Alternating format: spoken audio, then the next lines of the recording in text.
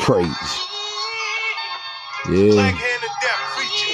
I'm gonna tell you a story, all right? We from the same block, 149th between 7th and 8th. 24/7, 365. I used to be outside on the grind with all my weight broke down, selling points to survive. From Zion Grove to Southern Pines, I grew up producing, measuring grams of crack cocaine, and nobody's price was as low as mine. I was only charging 35, and so much money was coming by, I started to skip school for weeks. I became a student of the streets, using scales taught me math and science. That's why in NC all we do is trap and sell narcotics, count cash and drive foreigns, pop tags, Alexander McQueen, a Ferragamo, and all color Air Forces. And if the skis are bad, she can get a pair of Jordans, nigga.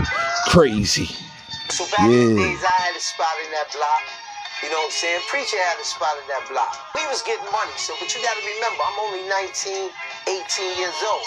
So back at this time, we flying around with the whips, we got the girls, we got the this, that, and the other. Preacher is a seasoned vet.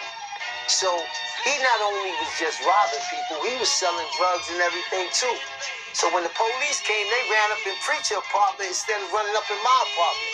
And they took his man out, they took the drugs out and everything. Hey, yo. All I need is a stove and a Pyrex, and I can blow up somewhere in the projects. I was force-fed the streets. That's why murder's so easy to digest.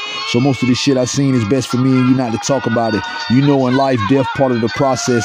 We let ours rest and grieve in private. We like to keep quiet and keep supplying what the fiends buy. And who gives a fuck what kind of blood you got inside of you when they about to get you shot and watch you bleed all of it out of you, nigga.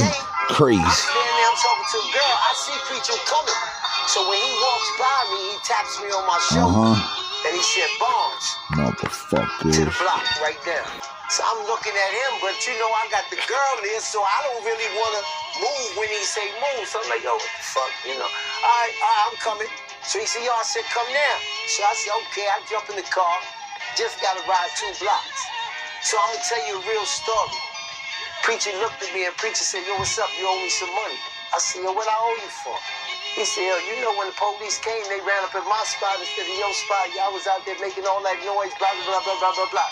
And this is a true story. I'm standing there, Rich Porter standing there, Alpo standing there, and Preacher had a grocery store on 149th and 8th Avenue, and this is where everybody used to go to drop that bag off that was paying him.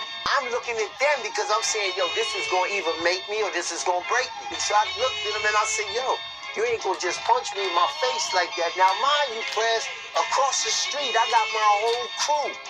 And they looking like, yo, just say the word, we gonna light the block up. But what they not realizing is, this ain't gonna stop right here.